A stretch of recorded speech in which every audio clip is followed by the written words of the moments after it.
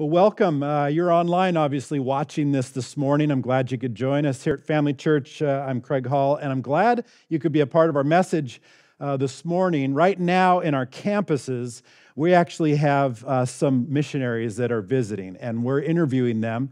And I'm giving you basically the summary of this interview. And so I think it's an important discussion, as last week we really went into a look at Scripture of what it means to follow Jesus and be sent by Jesus. And so Pastor Drew did this great walkthrough of the story in Matthew of the demon-possessed man. And one of the key things that came up in our passage last week was this idea of barriers, that this demon-possessed man, he had many barriers that people stayed away from him. And he's not the kind of guy that would just walk into the temple and go worship with the Jews. So for one, he wasn't a Jew, he was a Gentile.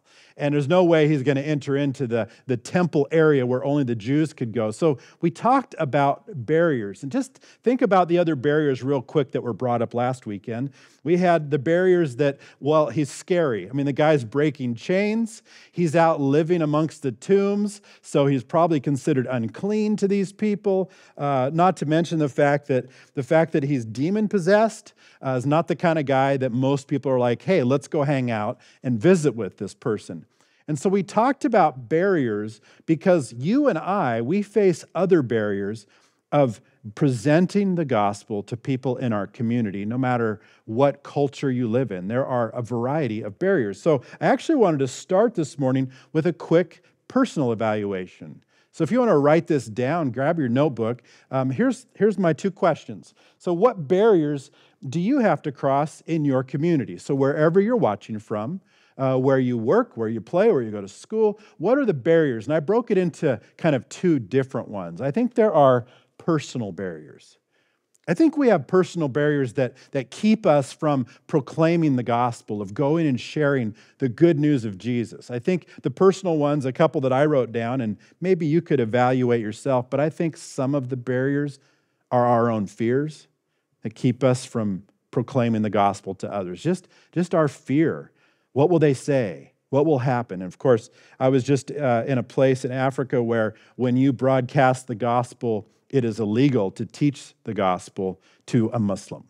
And so there, in that region where we're at, there's a lot of fears for those who are recently following Jesus or have been for years about even proclaiming the gospel. And they're understandable fears. What about maybe your own biases? That you have some political biases, you have this or that. There's lots of things that get in the way that are personal barriers, that are internal. And then cultural would be the external. What's going on in the culture around you?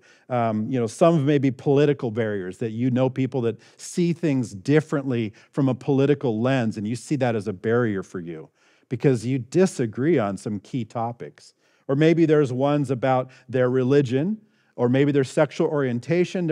These are all the barriers that are in the culture around us that can be walls from us going and proclaiming the gospel or for them coming in to hear the good news of Jesus. So I think this is an important understanding as we're going to look today from a bit of a global perspective. We're going to look at different barriers. So I want to take you into Colossians 4. So if you want to open your Bibles to Colossians chapter 4, we're going to look at verses 2 through 6. I love this small section as the Apostle Paul is writing, and he's basically giving the charge of what it means to live a life on mission, to live a life with the intentionality of proclaiming, as he'll refer in this passage, the mystery of Christ. So follow with me as we look at Colossians chapter 4, verses 2 through 6 says this. It says, devote yourselves to prayer, being watchful and thankful. And pray for us too, that God may open a door for our message so that we may proclaim the mystery of Christ, for which I am in chains.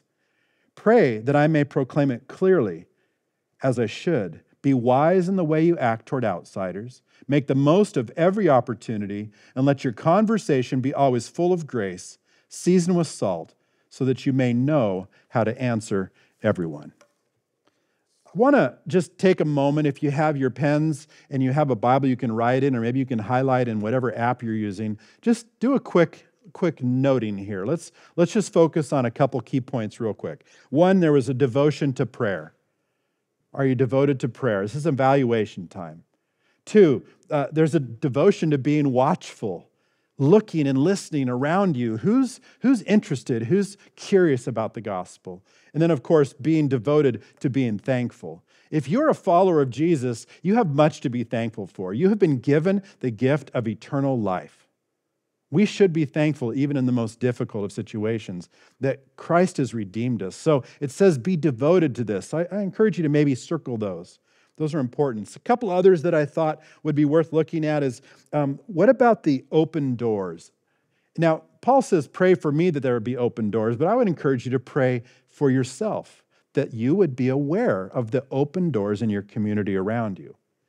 And then, of course, I felt like this idea, the concept of being open to outsiders, being gracious, understanding those barriers that are out there, knowing that those who do not believe the way you believe as a follower of Jesus automatically have a different view of things. Be open to outsiders, and of course, grace, sprinkled with grace and seasoned with salt, so that when they leave, they don't go, wow, that person is very lemony and bitter. They're salty. There's something about them that it's enjoyable to be around them, and even when they speak things that I don't quite agree with, I find it pleasurable to be around the conversation. It's a good encounter. So I want to take this concept, this idea, and apply it to the globe, though. Because I think sometimes we think proclaiming the gospel in Oregon is vastly different than somewhere else in the world. And so for those that have been around Family Church long enough, back in 2006, we actually got involved in focusing on unreached people groups. So Cambodia was where we were called. It's where Family Church began to impress energy, finances, and relationship in 2006. And the key missionaries that we started to work with were Craig and Jenny Mallow. Now, Craig and Jenny had been there since the early 90s, and so they're 35 or so years now of investment in that region. I just pause for a second. 35 years. For those of you who are new in the journey of Christ, do you have a long-range vision of disciple making that you see that your purpose extends beyond today, next month, next year? There's a commitment level required. 35 years is what it takes. And he'll tell you they went from very little evidence of God working in people's lives, and over the course of decades, they saw transformation happening. I think it's important that we get a longer range view of our call as followers of Jesus to make disciples in our communities. But Craig and Jenny, they spent time in Cambodia, and so I began to ask some questions. And so I wanted to start to bring it into the context of what is it like for a Cambodian, a Kroong people group in the area that they serve in. So I asked the question, what are the barriers that a Kroong person has to the gospel? What are those barriers? So he goes in, of course, and the first thing he said is kind of three I want to pull out. He says, one, there was huge cultural differences. A white American from Chicago showing up in the villages of Cambodia, the cultural differences were huge. And so he said it this way, this particular people group have very little understanding of the outside world. So understand when he arrived in the 90s, there's no cell phones, there's no internet, there's no Instagram or tweets or anything going on. He goes into a place where many of these people have never left their village. So the cultural divide is huge. They're an animistic culture. They believe that spirits rule the world and that they have to sacrifice animals to appease those spirits, to get rid of illness and to get rid of crop failures or whatever. So the cultural views were very different. They also didn't have any understanding. Their worldview is that the worldview differences were they did not have any view of science. Like the concept of science to them was very foreign. So everything that happened was all spirit-based. And he said it this way. He says, the animism doesn't teach any set of moral principles like Christianity or even some of the other religions. But he said, at least there was one commonality. They believed in the supernatural. But their worldview is very different. But that is a commonality. They believed in spirit, the spirit world. And we refer to the Spirit of God. We refer to saints and all these demonic things. We have a commonality there. But the third, of course, was the language difference. The language differences. So that was a barrier that came in because there was nobody to teach the language. There were no courses or textbooks. And oftentimes, if you found somebody that could speak enough English, you would have to tell them what to teach you because they don't know how to teach their language. They don't know how to explain that. And we even find out that prior to the Mallows arriving, we had other Bible translators there that they had to develop a written language for this people. There wasn't even a written form. Everything was all oral. There was no written language. So there was a lot going on in this area. And not only were we working with the Krung, but the Brow people in 2019. We adopted them as well. And there was a great similarity between those two people groups. And their differences were identical, though. Even though they were a different people group, even though they lived within the same geographic area, they still had spirit worship and animism. They still had the cultural views that were different. They were still very isolated. And so he enters into going to proclaim the gospel, and imagine the difficulty. Many of you right now, you don't go to work and work with a group of people that don't speak English. I'm guessing if you're watching this, that you live and work in a place where everybody speaks the same language. They may wear similar clothing. They eat similar foods. They even have some of the similar understandings of science and of religions around the world. So some of those barriers are not all that, I guess you'd say, common for you. Those aren't necessarily ones that you have to cross. But this is a big difference when you go to the cross-cultural part. But here's what he said. The very act of learning the language shows a sincerity from the learner to the people that you're learning their language of. So how do we begin to break through the barriers? That was just one of the ideas he shared. He says, the fact that you are willing to learn the language. And I remember just a few weeks ago, there's this language that in this place I was in Africa, and I don't know the language at all. I mean, it's very foreign to me. But I learned a couple of the basics. Like I learned how to say hello, and I learned how to say thank you. And this one person said, well, you don't speak the local language like some of the other Americans I see. These are missionary workers who come into the region. They intentionally learn the language, and these people were acknowledging it's really cool. They show up and they start learning our language. Well, you don't know it, and so I touted off my hello and my thank you, and they were like, "Oh, you're already learning it," and I'm like, "Well, not really. I could do enough to get me in trouble. That's it. That was all I had." But it was kind of interesting to see that they responded well to the idea, learning my language. That barrier is a big one. But they responded well to say, that was cool that you're trying. They like that. So kind of moving on, we're looking at, so what is it like as you worked in this region? So you had to learn the language, but what else did you do, Craig, his name is Craig, my name is Craig, so that's going to get really confusing. Craig with a K. What did you do to help cross those barriers, though? So we already said he's learning the language. But there's a whole lot of other elements there. And I think oftentimes we think, to proclaim the gospel means to come in and have an awesome presentation of a biblical truth. And be honest, if you can't speak the language, that's not going to go over very well. So what do you do in the meantime? And here's some of the things that he said. First of all, yes, learn the language. But secondly, he said we provided aid. In fact, he says initially in that time, there was a massive flood and it destroyed all of the rice crops. And so one of the things they did is they would provide rice. 40 tons? Yeah, 40 tons of rice were given into this region, donated by generous givers and then distributed by the missionaries who work in that region. Also, he said mosquito nets, that was a big issue. They brought in tons and tons of mosquito nets to help with malaria. If you don't know much about malaria, get bit by a mosquito and you can get incredibly sick and many people die from the disease. So they come in, and they show favoritism. They love on people with food, mosquito nets. And then the one that really stood out to me was they started to provide wells. They were providing literacy classes. And then they started to train the older women how to deliver babies. See, the death rate of a child in this region was incredibly high when they first arrived. Even the times that I've been there, they talk about if a woman is sick, has a fever, that she will not breastfeed the baby because the superstition, the spiritual things are you'll kill the baby if you feed them.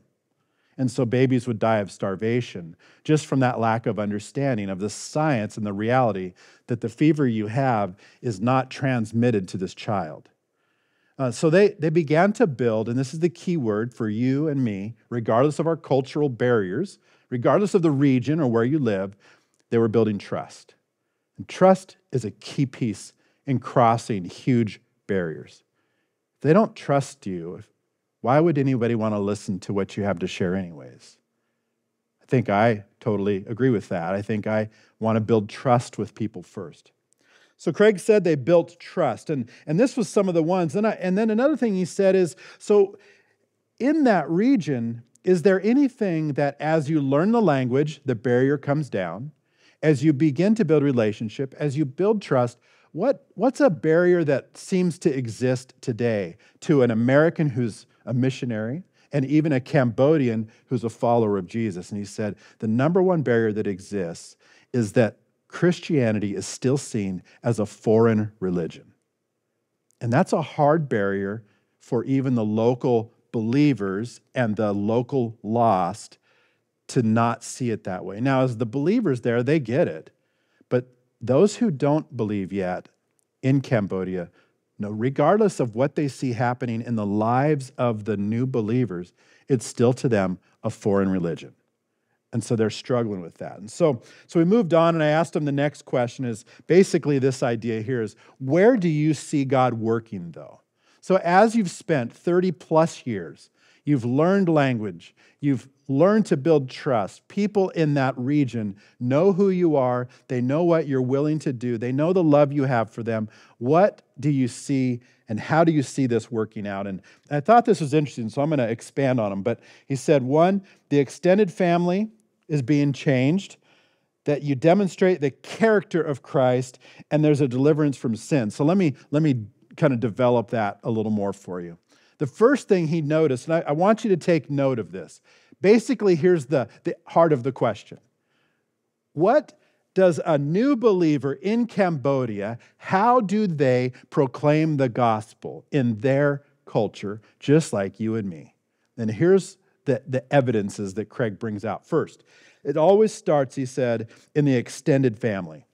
It starts with a mother, a father, son, daughter, grandma, aunt, uncle, that the movement of God begins to happen in the family. And how important is that for you and I to love our families well and proclaim the mystery of Christ well to our children, to our grandchildren, our nieces, our nephews, that the extended family is where the first, it has the least number of barriers. Now, some of you go, that's not true. I've got major barriers between me and my brother. I get it. But from the idea of the family unit, the young child in the home, mom and dad, and they're proclaiming Christ to them in their growing up years, there's very few barriers. And it's a great opportunity. So he said, one, that's what extended family means. It started to move in the family. Generations began to be transformed. The second part where it said demonstrating character, I think this is for you and me. He said this, when Christians demonstrated character, people started asking questions, and that opened the opportunity for teaching.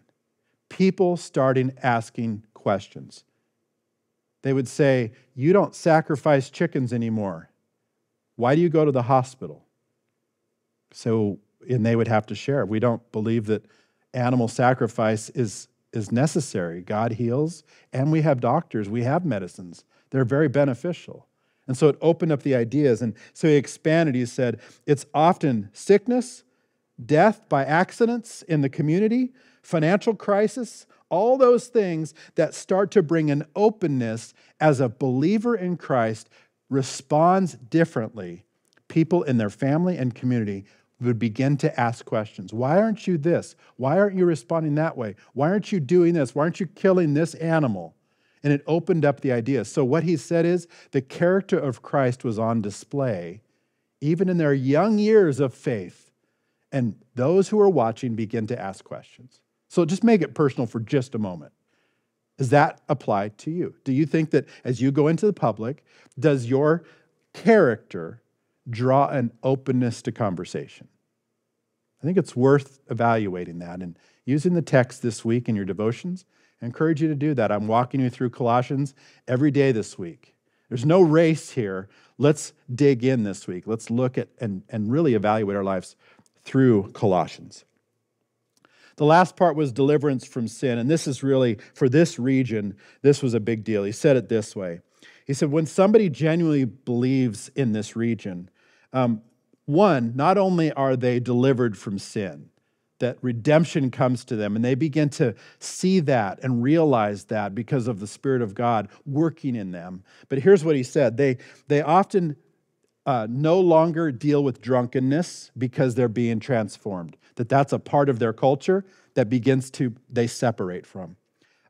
They're no longer living in the fear of these spirits. They're putting their faith in Christ, not in what the spirits are doing. They're no longer treating their wives or their husbands poorly. There's a unity that starts to happen and a love for one another that's very different than how the culture behaved previously, their culture.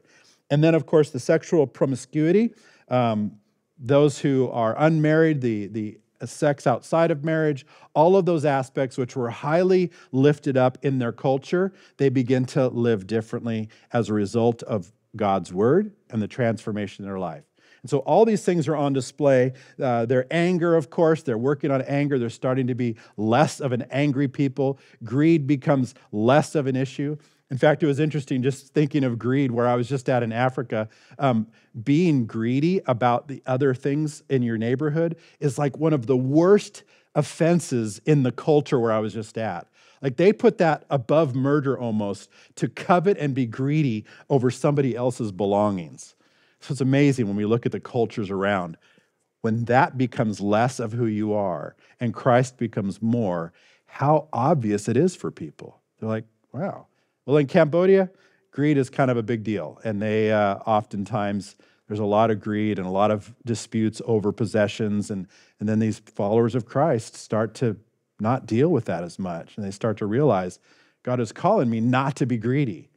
And so they're transformed in that process. So let's press in a little further, though. Now you've got people coming to faith. You're still working with them as a missionary.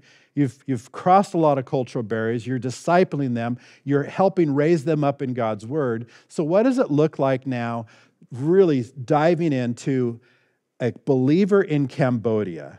Let's press a little further there. And these are the three things that really came up. And I know that I've kind of been working on them here.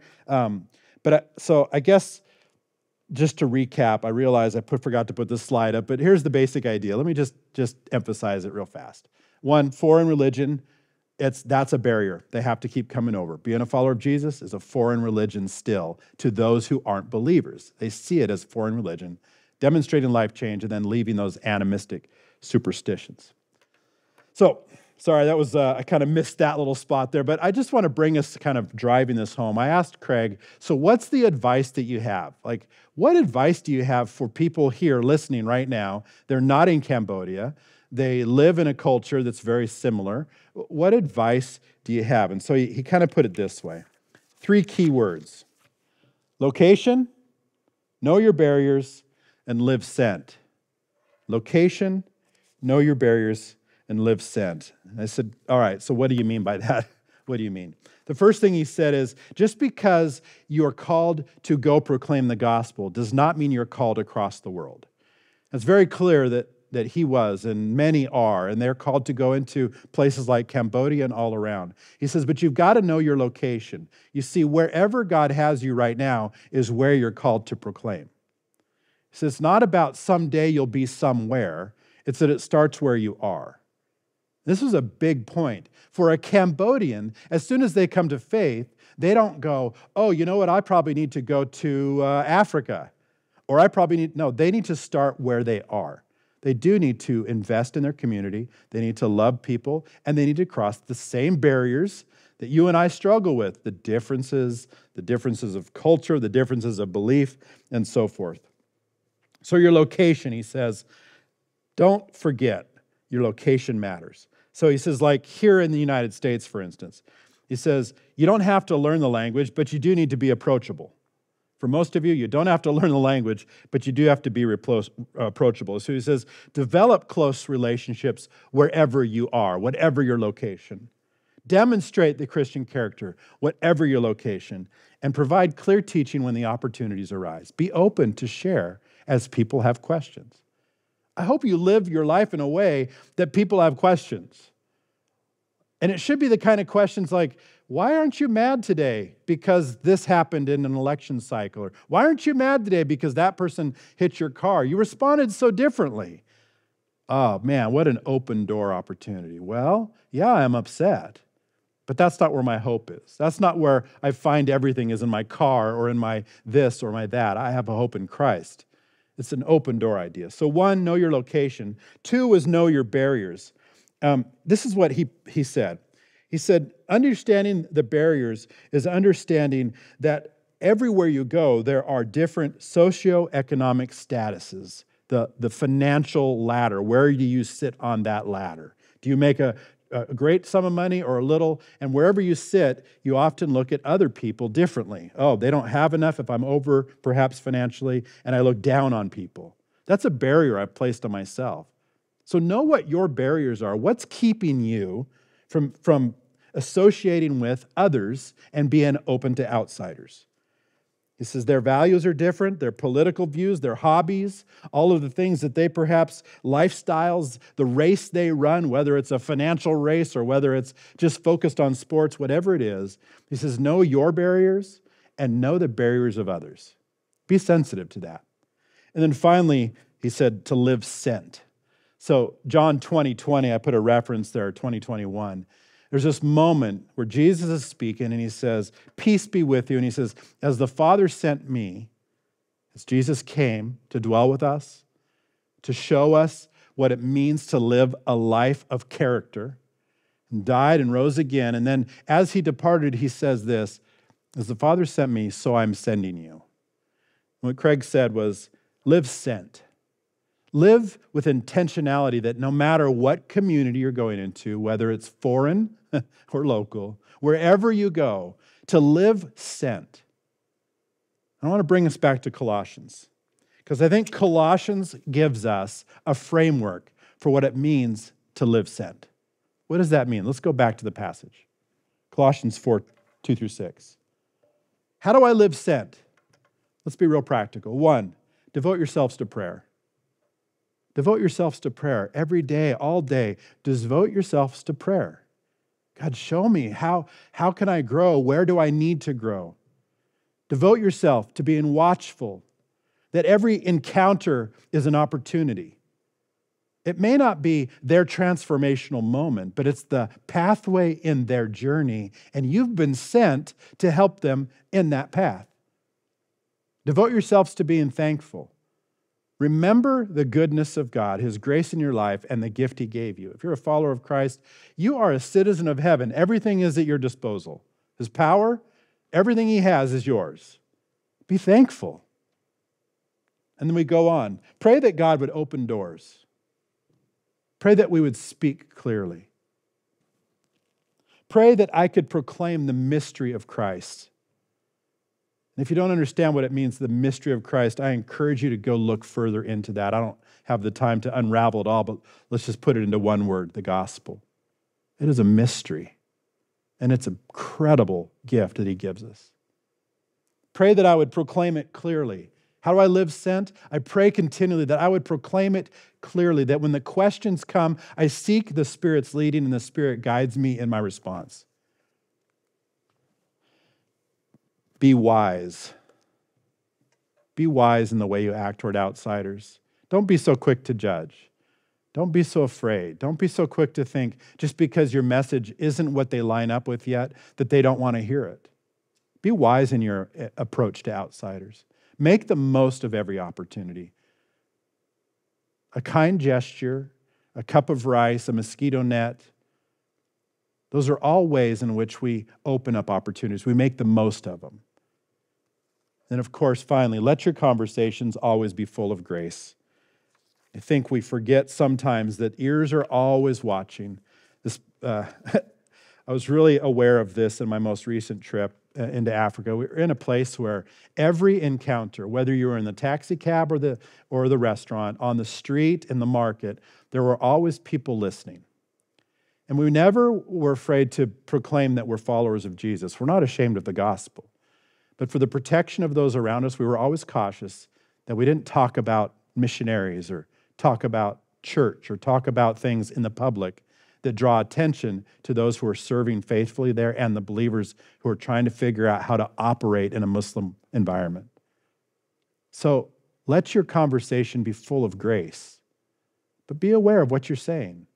There's always people listening, and they're always watching. And usually, unfortunately, like my kids, the things that I've said in my anger, the things I've said in my disappointment moments of myself are the things they remember the most. Why is that? Why is it that the time I hit my thumb and shout out a curse word, that's what they remember from 6 years old? But they don't remember the love, perhaps, the hug I gave them, or the time I said, I'm sorry. So let your conversations be seasoned with salt and full of grace. I just want to leave you with what we've been working through.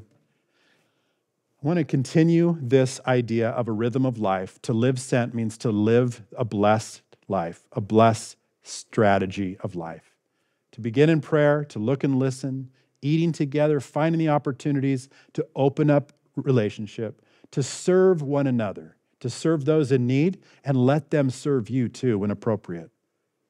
And then, of course, the S is to share your story. The time will come for you to share your story. And thank you guys for joining me this morning. I wish you were with us, with our missionaries in our campuses, but I hope this gives you a little picture that the gap between sharing the gospel in Cambodia and America is much smaller than you think. Everybody's in need of Christ. The barriers are different, but the need is the same. Let's pray together. Thank you, God, so much for your word, for the way that you've saved us and you've redeemed us, but you've given us purpose. Thank you that you send us, but that we aren't sent alone. We thank you for your spirit that's alive in us, and I pray that each person watching today can go through Colossians and just evaluate, where's my devotion? Where am I devoted today? Thank you for loving us. It's in your name we pray. Amen. Thanks for joining us. See you next time.